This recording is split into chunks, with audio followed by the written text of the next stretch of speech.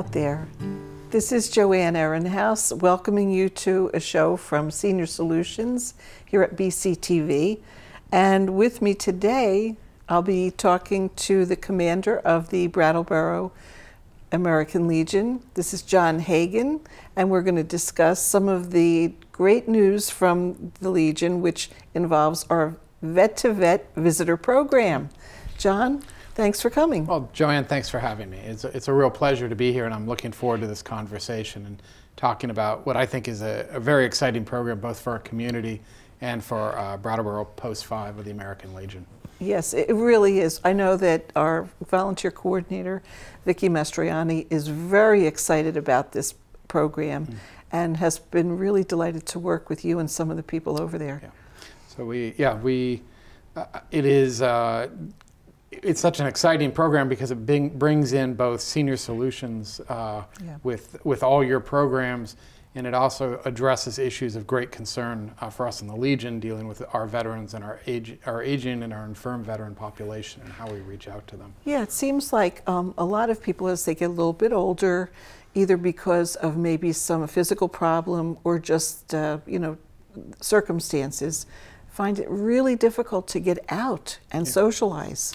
Yeah, we had at the Legion, with the help of Dr. Bob Tortolani, had begun a program of coffees that we do on Tuesday mornings, and by the way, those are open to any veteran. Nice. On Tuesday morning from 9 to 10, we do a coffee and donuts for male veterans, and on Thursdays, the same thing for female veterans from 9 to 10. Oh, good. And this had been part of a year-long effort on our part to begin to bring more veterans back in, not necessarily to join the Legion as much as to join the community of veterans. And that was our primary concern, was connecting veterans. I think that's an excellent point. In fact, all throughout Vermont, and I'm sure other places too, but because we happen to have a large number of aging people in our communities, the community connections versus isolation and how it impacts on their health and their other wellness issues is really important. And the fact that you recognize it and you're reaching out and trying to reintegrate some of the veterans who used to come out but can't, and also to bring some of the younger, more mobile veterans into this whole community of vets. I think it's really important. Yeah, what we realized was we would have veterans who had been active in the American Legion, for example, for decades, maybe 30 or 40 years. As they got older, maybe they got sick or infirmed, and then they weren't coming out as much, and then they lost those social contacts. Even though they had been participating and active members in this social community, it kind of fell away. So even with our coffees, we realized there's just certain people who cannot make it out, and what could be a way, if they can't come out to the Legion, that we as veterans could go out and reconnect with them. That's right, because we all have the same social needs. I don't care if you're 25 and you want something fun to do. If you're 85, you still care about your friends, you still have connections that you'd love to keep up if you were only able. Yes. So this will facilitate them getting back into the action. Yeah, so I'd love to share some of the details of what we're looking at in terms of this program. Oh, can I just throw out one more thing? I understand that your coffee hours are getting more and more popular. So after this show airs, I bet it's going to double. Well, I'll tell you, and it can. And the nice thing is we have a very large space, and we have a lot of coffee and donuts. And actually, the more people that show up, the more interesting the conversations get to be. It gets more robust, diversified. It's great. Everybody has a good time. Yeah, but it's... one of the things we also look at is it's not just older veterans that can be infirmed. We have veterans with injuries due to service or injuries outside of service who might be younger but equally want to still be connected into the community. Exactly. I'm thinking, people who've been injured, say they were over in Afghanistan and hit a landmine or something. So maybe they can't get out and drive, but they're still the same people inside. Yeah. And they have the same needs and the same things to contribute to the community. So this is a great way of bringing them together. And our Legion as with all veterans groups, is very much this culture of service towards each other. This idea when you're on active duty of taking care of your buddy. Yeah. I'm Air Force, so taking care of your wingman. Same idea. Yeah. You take care of each other, and that follows from active duty into our time as veterans, that we are inclined to be taking care of each other. Sometimes we just don't have those programs to help us do that, and that's really the most exciting part about partnering with Senior Solutions. Is Senior Solutions is providing us with a program that we can use specifically for veterans. Well, I'm really pleased that we can do that. We do have experience with our Friendly Visitor Program, Senior Companions, so we have that structure and that ability to, do the background checks, provide training, also provide resources and support for everybody as they go through the program. So we're there to help, but you are the guys who are really doing the program. And I love it that it's the extension of the buddy system. It just makes perfect sense. It really does. Our national commander for the American Legion, we were fortunate, he was in town last night speaking to us, and one of the programs he had brought up that's on a national level is this idea of the buddy check. And I was very excited and to share with him that we've taken that buddy check one step further. We don't just check. We actually regularly visit. And we're fortunate that this is possible because of one particular veteran who we haven't mentioned yet. That's right. Hal Lear. Hal is our go-between, our liaison between Senior Solutions and the American Legion Post 5. So Hal Lear, he's both a veteran, a member of the Legion, and he's also already doing a visitor program with a veteran. So he is already doing the program and can share his experiences with That's really great that he knows about it from firsthand experience. And we really appreciate the time that he's put in to help form the structure of this program and exactly, how the veterans want to perceive it so that they understand that it's serving their needs because it's their program for their needs. And it helps everybody. And it's actually a program for both veterans. Yes. It is a program for the veteran visitor that they set their hours that they have available, what they are interested in participating in, maybe helping someone who needs to go to the store, maybe sitting and writing letters or reading to someone, or maybe bringing them out, I always like to think, down to the Legion for lunch. There you go. Or to our coffee hour. Yep. And that level of interaction is decided between both veterans together, a coordination plan between them. Right, and it's not so rigid that if they start out maybe 2 hours a week, maybe coming to the lunch or whatever they do, if they find that they can accommodate each other and the person who is the visitor has the time, they can expand it a few hours, they can retract it a few hours, whatever is appropriate, and we're flexible enough to let that work. Yeah. It is, so for our veteran who's willing to volunteer and be the visitor, it meets, first of all, it helps us as the Legion, as any of the veteran service organizations, stay connected with our older and our more infirm veterans. And it does it in a way that gives that veteran volunteer the sense of control and certainty, because they don't just go out and visit, they're trained by Senior Solutions. And not only does Senior Solutions train them, but if they go and they recognize a problem or an issue that needs to be addressed, they are provided with a whole raft of resources. That's right. That they can connect. They themselves don't even have to do anything more than identify the need back to Senior Solutions. And we'll be happy to pick up the gauntlet and provide connections to services, benefits, anything we can do to help make sure that the lives of our veterans continue smoothly and work for them. Yeah. And for that veteran who wants to visit or who is lonely or at home, they deserve to have that contact. Yes. Veterans who have served the community, who have served their nation, and who now can no longer get out. This isn't.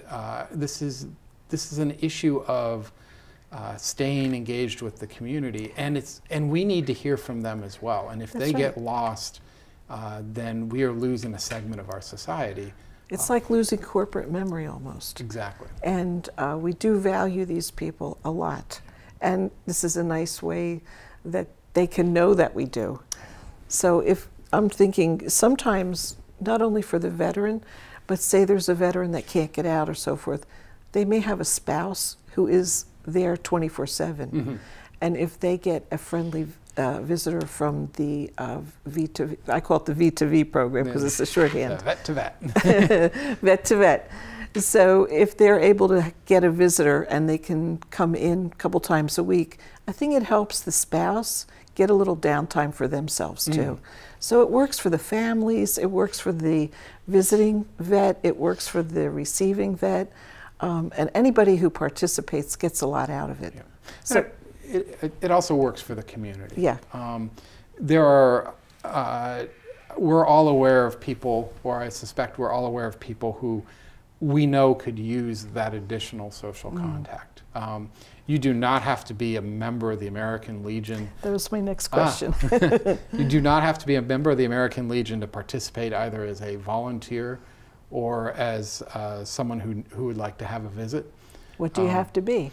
You have to be a veteran. There you go. And that's the sole criteria. Yes, and we want to connect that because we believe that veteran experience, not that we all had the exact same experience in our service, but we all served. And that's a beginning point for a discussion that can go much further. Right. But even outside the veterans, there is a role for the community as well. If people are aware of a veteran who's at home or homebound, or a veteran who's looking for volunteer opportunities. That's right. We're hoping for people to pass the word about this program. That's a very good point, because we all have neighbors, we have friends, we have relatives, people that we know through the community, and you may not have the resources yourself personally to do anything, but if you know of a person that could really benefit by participating in this program, I don't care if it could be for the volunteer or the person that's at home, let's hear about it. Yeah. We can't do anything unless we hear about it. And how are we going to hear about it? Well, Joann, we have the phone number, and it took a while, it seemed to get to it, but we do have a phone number. It's 802 885 2669. Great. So I'll say it again, 802 885 2669. And that number is a number to Senior Solutions, but it's a direct line to our helpline. To the helpline. And just make sure that they identify this as wanting to participate in the vet-to-vet visitor program. And that number is for both veterans who are interested in volunteering, or veterans who are seeking a visit, or community members who are aware of one or the other, the veteran who could be a visitor or the veteran who could be visited. Right, it's the universal help number. It is the universal number. Okay, thanks. The other thing that's really exciting about this program, and what makes me, what really energizes me about it is it's scalable. It is, we're testing it here in Brattleboro because we have an American Legion and we have Senior Solutions, but there are American Legion and VFW posts, and Vietnam Veterans of America and Marine Corps League posts all over the state of Vermont. So once we have this figured here, there's no reason that the post in Bellows Falls or the post in Chester couldn't start the same program. That's right, because we can give them the template. Yes. And all they need are a couple of people willing, like Hal and others, that are willing to give their time to help get it started. Yes, and we've already started. We had our first training last week. Yep, how'd it go? The training went great. Yeah. First of all, we had amazing support from the community-based clinic for the VA. Nice. That's down here off of Exit 1.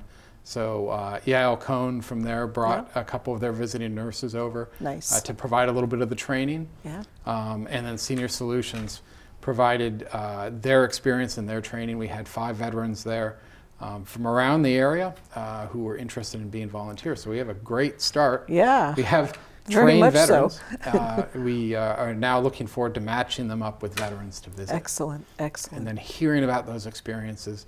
All of us who have been in the military know that you test it once and then you do the after action of how is it going, assessing it, adjusting it, and then improving it. Great. So, Well, I think it is off to a terrific start. yeah.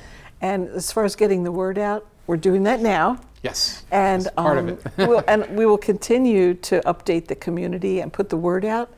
When I write a column for the Brattleboro Reformer, I'll make sure that I constantly call for volunteers and people who are interested in participating. So we'll stir the pot. Yes. And one other thing is I want to emphasize is a veteran is someone who has served in the military. You don't have to have served in Iraq or Vietnam or in a combat area.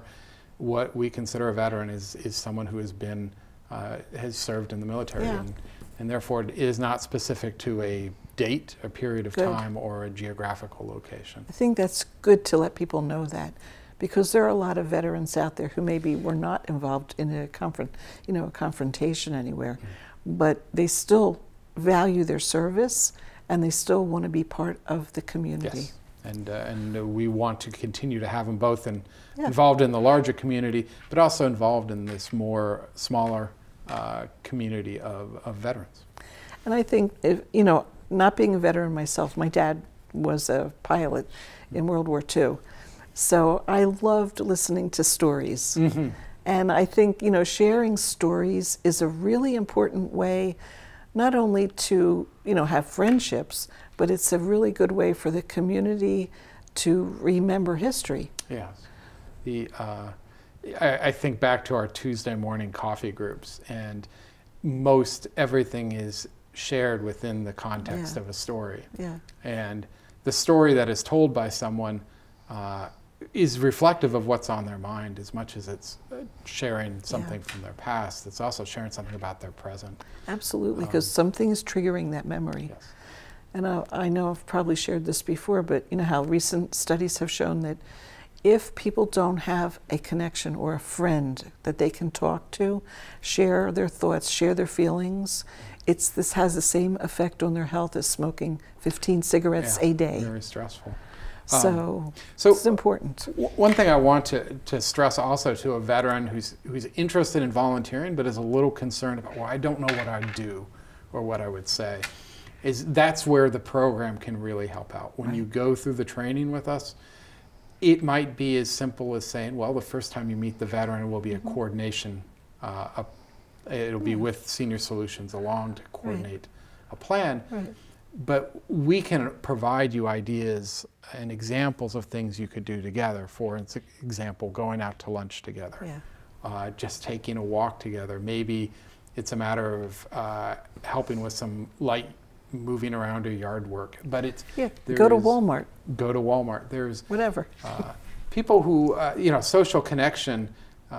I think about some of the most meaningful discussions I ever had with my children when they were growing up was actually in the car driving, where both people were talking, facing forward, and you can just have a discussion.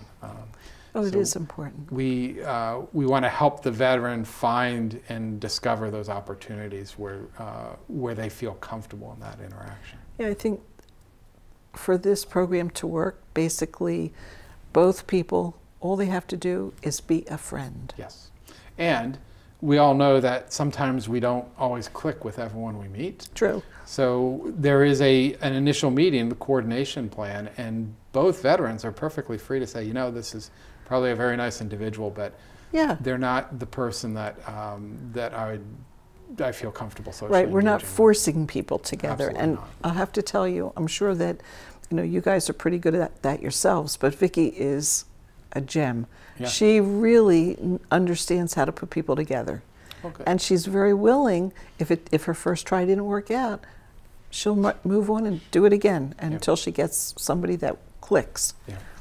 So that, and again, kind of back to why our Legion's engaged and involved in this is we are aware that we have older members, we have infirm members, and then we also have older and infirm veterans who might not be members. But they still need that social connection. And as a veteran service organization, this is very important to us. That's your mission. To be making those connections That's happen. right. That's one of your main missions, connecting veterans to veterans. And I can't tell you how happy I am that we are doing this program with you guys. It really makes me feel good. Well, let me repeat. And I'm not even a veteran, and I feel good about it. Let me repeat the phone number. It's 802-885-2669. Or if you don't have the phone number and you're walking by the American Legion and it strikes a reminder to you, you're more than welcome to come in the door and ask us about it. That's lovely. And we will connect you up right there and then with the information you need. Great. I thank you. And just want to remind you that you don't have to be young or old. You just have to be willing. Yes. Right? Exactly. Okay. And thank you. Is there anything you'd like to add or think we're okay? I want to thank Senior Solutions for really reaching out to us on this program, and especially Hal Lear, who made this possible. Yeah. He's worked very hard on this. He has, and he's that invaluable link between our two organizations. Yeah. So. Thank you, Hal. Yes. And thank you, Vicki. Thank you, John, and everybody out there who is going to participate and make this one of the best programs that's ever happened in Brattleboro. Thanks all. Thank you.